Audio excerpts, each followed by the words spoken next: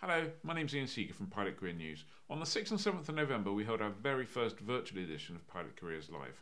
We streamed over 30 different seminars with 60 speakers. There were 2 days packed full of great information. Of course, we recorded everything, and you're about to watch one of the videos from the event. Before you do, I just want to thank our sponsors, Bose, Alsim, Entro, and of course Pulis. Without them and without the exhibitors, it wouldn't be possible. The exhibitor pages are still live, so feel free to head on over there. Go to www.pilotcareerslive.com and click through to the exhibitors. There's loads of information, loads of downloads, all sorts of great stuff there for you. Anyway, enjoy the video, and if you find it useful, really appreciate it if you click subscribe on our YouTube channel. Thank you. Bye-bye.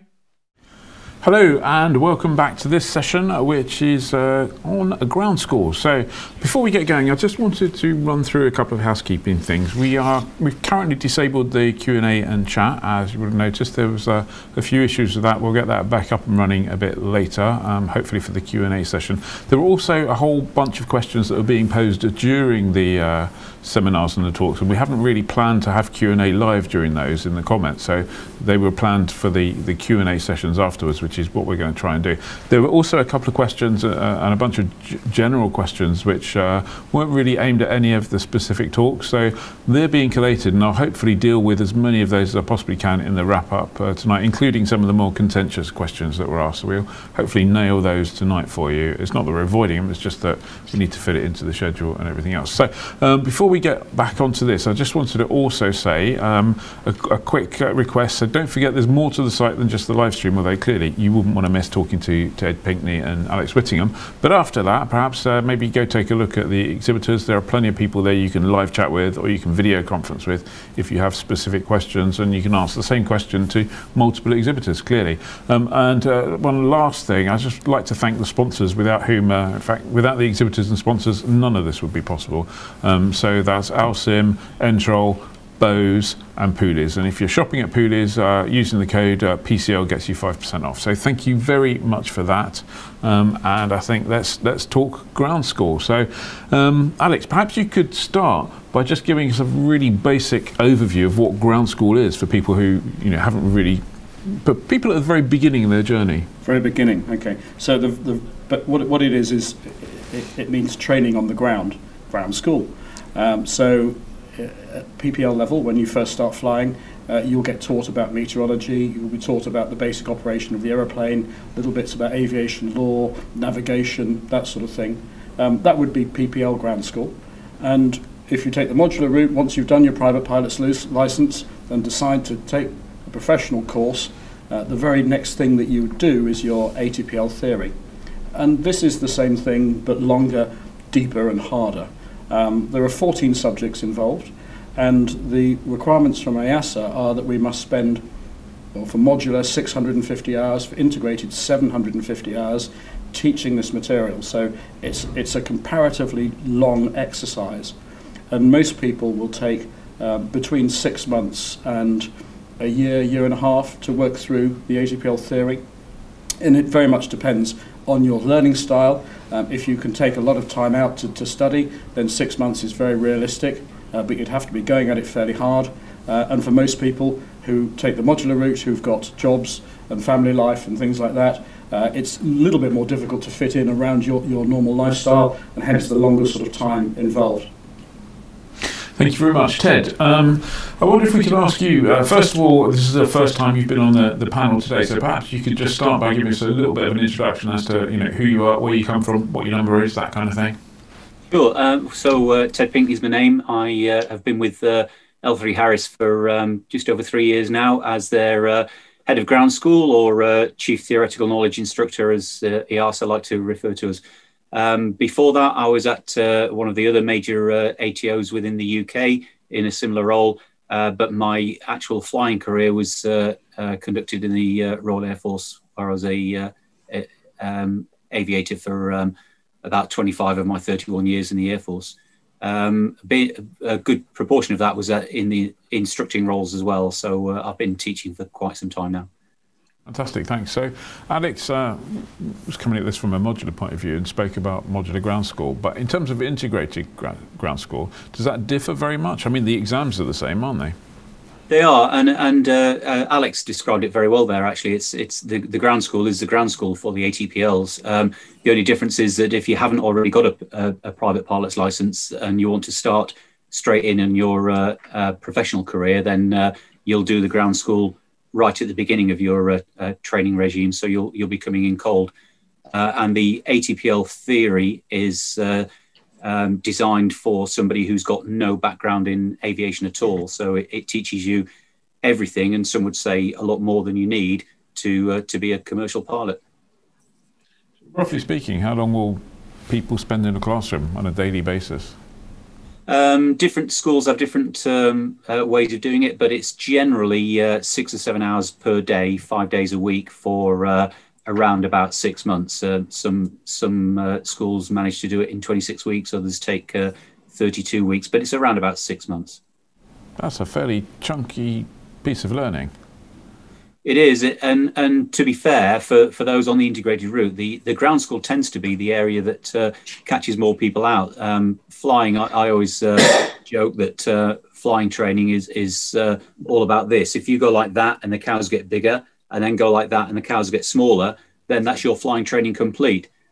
Not quite that simple, obviously, but the ground school is the most challenging part for many people.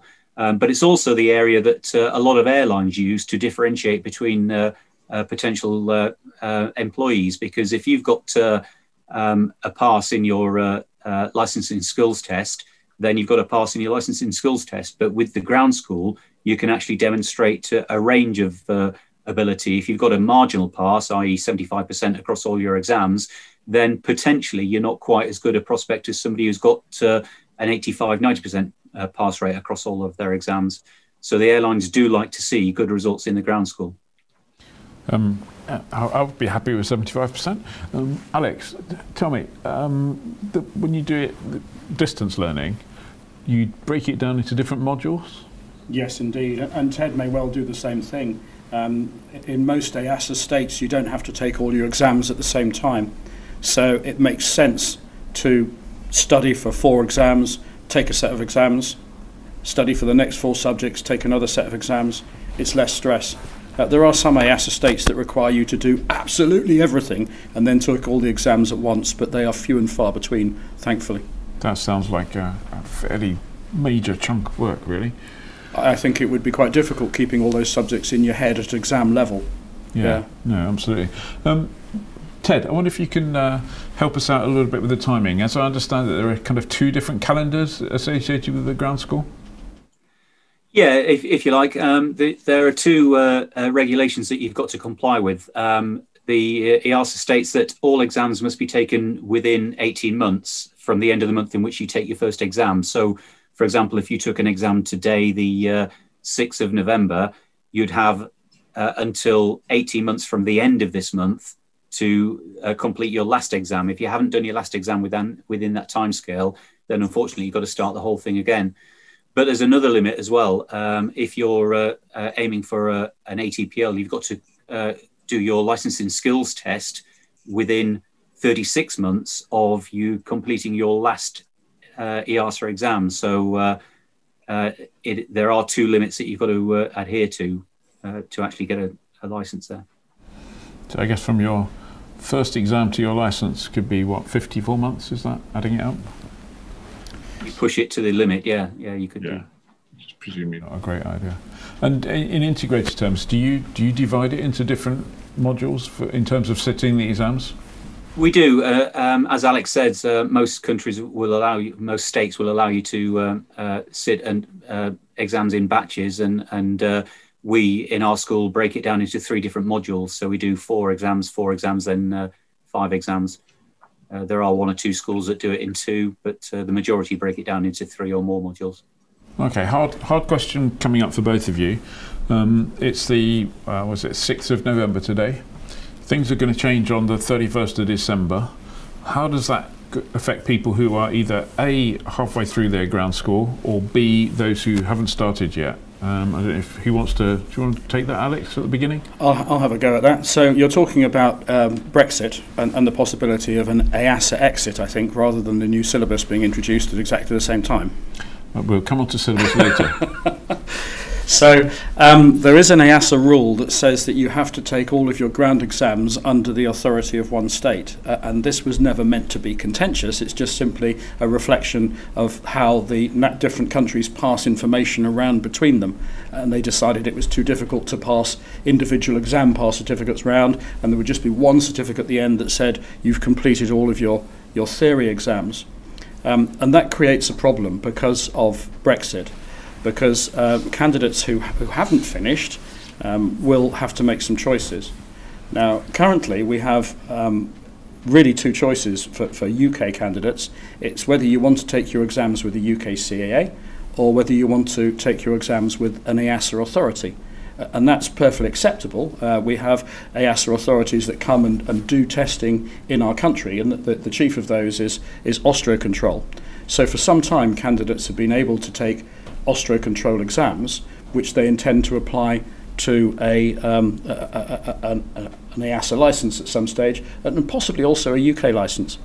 Now, the question that was asked is what happens at the end of the year, and the difficulty there is that the UK CAA won't accept EASA exam passes beyond the end of the year, and EASA won't accept UK CAA passes beyond the end of the year. So somebody who's part completed is almost committed to continuing their exam sequence with the authority that they started with. I say almost because there are two get-outs. The first is if you had been doing your exams with the Austrian authority and you actually wanted a UK-issued license, the UK CAA have said that they can swap over, candidates can swap over. So if they've done 10 exams with the Austrians, they can complete the last 4 after Brexit transition period with the UK CAA, and that would then get them the issue of a UK CAA license. There is a similar path, but it's got less legitimacy if you want to take an EASA license, because the CAA, of course, are coming out of EASA, so they're not bound by EASA rules. But Austro-Control are staying in EASA, so they have to abide by the rules.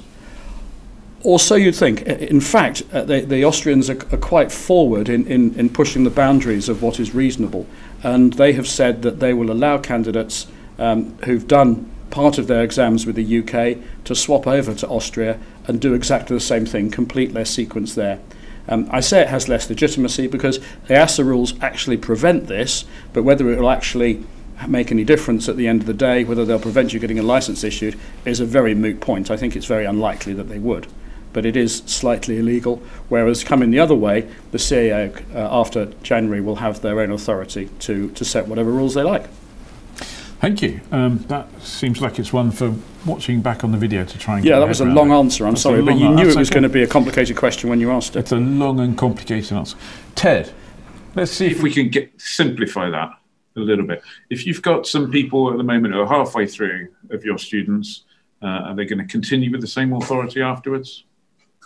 Well, we made sure that we got people to state which license they wanted right from the outset. So people have signed on to either a UK CAA license path or an EASA license path, and we've got positions in place to ensure that it doesn't muddy the waters for them as they go through. Most of your listeners today, of course, will not have already started, and therefore, by the time they get to take exams, they will have already made that decision. But as Alex quite rightly said earlier, they need to make a decision before they start as to whether or not they're aiming for a UK CAA license or an EASA license. And that will obviously depend on where they come from, what passport they hold, and where they intend to work. Okay, so just a basic question here. How many questions in each paper? Does it vary? It does. It depends on the question paper. I should have downloaded the numbers before we came on. But for example, in a comms paper in the present syllabus, you can expect around about 24 to 30 questions, whereas in a Gen Nav paper you can expect, or a meteorology paper, you can expect about 85 questions. And the exam lengths differ as well. Under the present syllabus, the comms exams are 30 minutes, whereas the Gen Nav exam is 2 hours. So it's based on the amount of subject matter knowledge that you need to take on before you take the exams. I guess where I'm leading from that is those questions are drawn from a question bank, and does every state draw from the same question bank? Presently, yes. At the moment, they're using what's referred to as ECQB 6, Question Bank 06. But for the new syllabus, which is now available, they're using Question Bank ECQB 20. But all states use the same question bank for their exams. So two questions from that then. If you began your study under ECQB Banana, can you continue your study under ECQB Apple? No, EASA has stated that there's no transfer. Well, the UKCA have stated that there's no transfer from one syllabus to another. So if you've started on ECQB 6, you can complete, and the CAA have allowed exams up to the end of 2022 to allow you to complete on the old syllabus. Okay, and final question for you, Ted, not final question, but on this subject, before I hand over to Alex, who's wagging his finger at the moment. So, assuming no agreement's reached, on January the 1st, will we have a UK question bank of our own? We will. Some people will be surprised at how similar it is to ECQB 6. Okay. Thank you. Alex, I'll leave people to read between those lines there for a second. There are two questions there. The similarity of the question bank is an interesting one, because I've been asking the CAA for some years how they think they're going to generate a question bank for the exams if the UK actually leaves EASA, and I haven't had much of a response. Generally, we can tell if contractors are being used to write questions, because it's a small industry and we know when there's no sign of contractors being asked to write questions. And I'd be surprised if the CAA use the EASA question bank. I think EASA might have something to say with that, unless they've come to an agreement, which I don't know anything about. The other question that you asked was the business of transferring from the current syllabus to the 2020 syllabus, and Ted quite rightly said that the UK CAA won't allow that. So that means that as ATOs we have to actually teach both of the syllabi in parallel to two different groups of students for quite a long time until this ambiguity expires. But luckily, the Austrians have said that if you want to, you can swap over. They say there's no barrier to it at all. So people who've started on the old syllabus complete a module of exams, and then they can start the second module or the third module, whichever, under the new syllabus. And personally, I think that might be an advantage, because the new syllabus looks to me to be an improvement on the old one. Just a small technical point on that. If you have to stick to the syllabus you started with, that presumably means the CA will have to run two series of exams, exam for Apple syllabus and exam for Banana syllabus. Indeed it does, and that means the answer to your earlier question, which is how are they going to get a question bank? The question should actually have been, how are they going to get two question banks? Because as exactly as you say, they're going to have to run the exams in parallel for some time, January 22 in fact. Or actually, no, they've said later. The UK CAA have said, I can't remember, I think it's August 22, they're going to finally stop the old exams. So I guess the problem is, we've spoken about it for about 10-15 minutes, and it's a hugely complex area. And someone who's embarking on their path towards becoming a commercial pilot and starting off with their ATPL exams, whether they're doing it integrated or modular, probably don't need or want this level of complexity. It's like, you want me to take some exams? Tell me the syllabus. Let me get on with it. Do you manage to shield your students from the complexity, Ted? We do. I mean, we basically ask a very simple question: which license do you aspire towards, a UK CAA or an EASA? And based on their answer to that question, that's the course we'll load them onto. And up until now, we've always aligned people with the old syllabus, with effect from, actually, we've got a course starting on Monday, and that'll be the first course that we're going to run on the new syllabus. And with effect from Monday onwards, all new signees will be on the new syllabus if they come to L3 Harris. How often does the syllabus change? This is the first, Alex may correct me here, but but I think this is the first syllabus change since 2012. I think it was 12. It could have been 14. So not that 16. regularly. 16. 26. The question would be better asked by saying, how often does this? That's my job. How often does the syllabus change significantly? Because it's changed in small ways over the years, and this is touted as a significant change. In fact, having looked at it, I don't think it is actually going to be that significant. A number of subjects are almost untouched, and in other subjects the differences are not vast. And they're very much modelling it on the questions that they're asking in the exams now are going to be very similar to the questions that are going to be asked in the new syllabus exams, with some additions.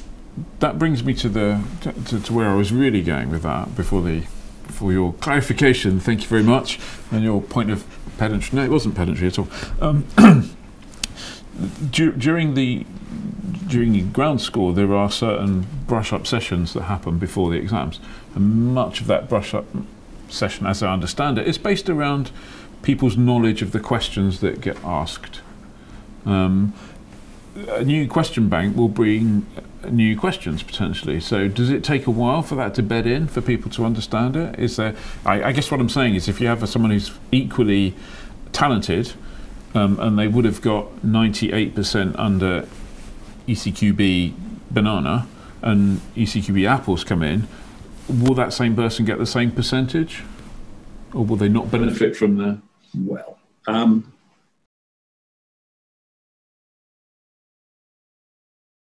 very off-the-wall questions that didn't really bear much relationship to the syllabus that EASA had written. Modern questions are much closer to the syllabus.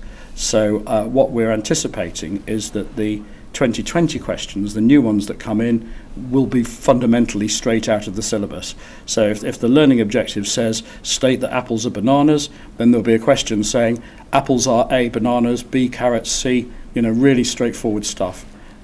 Nowadays the revision courses, we call them revision courses still, but they're more to do with teaching so that people have a good understanding of the material, rather than focusing them on specific questions. Ted's probably very similar. Would you support that roughly, Ted? Yeah, I mean, in theory, I've got to say that your good standard cadet that you were referring to earlier, if he's got the knowledge base, then he should score as well in any question bank. In practice, as Alex alluded to, some of the questions are worded in such a way that you really do need to be aware of what it is that the EASA are looking for when they ask the question. But again, Alex is quite right in that an awful lot of the ambiguous questions have now been weeded out. And so I'm reasonably confident that the new question bank will be pragmatic and logical and only ask what it should be asking. Okay, great, and thank you. Becky, we've just got a couple of minutes left, so I want to bring it back to the basics. I guess if there's someone out there sitting there watching this thinking, you know what, this is going to be for me, but I'm going to do my ATPL ground school. Obviously, they're going to do it early in the process anyway, but they're still a few months away, maybe even a year away. What can they and what should they do to prepare? How's the best way to give yourself the best chance for a ground school? Revise your high school maths and physics first of all. Don't try and come in having not looked at a maths or physics book for a long time, because it would ease your process through some of the more technical subjects. I'm not talking about degree level. I'm only talking about if you did your schooling in the UK, then GCSE sort of level. But you do need to be able to do maths and physics to a lower degree.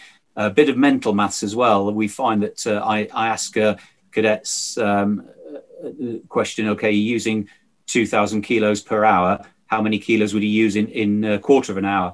And they reach for the calculator. They need to be able to do that sort of maths in their head. Mental arithmetic is quite important.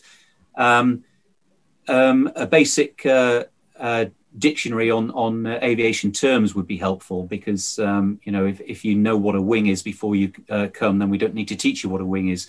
But a little bit more in depth there, if you know what an aileron is, then we don't need to teach you what an aileron is.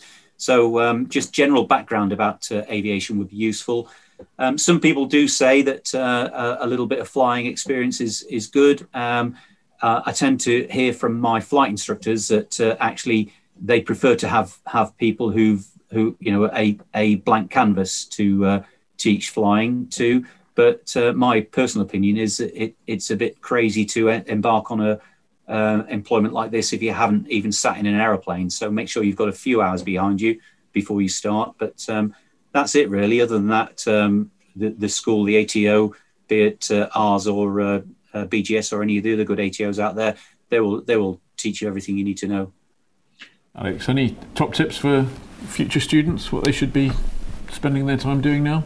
Well, modular is different, of course, because when candidates come to us, they've already done a PPL, they've done the PPL exams, and they do the ground training, the theory, whilst they're flying, so it's much, much more relevant. But what Ted said, certainly, a bit of mental maths, go over your PPL books, get out there on Microsoft Flight Sim, get out there in a real aeroplane, and just be a sort of a potential aviation professional. Fantastic. Well, thank you very much, both of you. I hope you'll join us at our Q&A session later. I hope so. We'll wrap this one up. Thank you very much.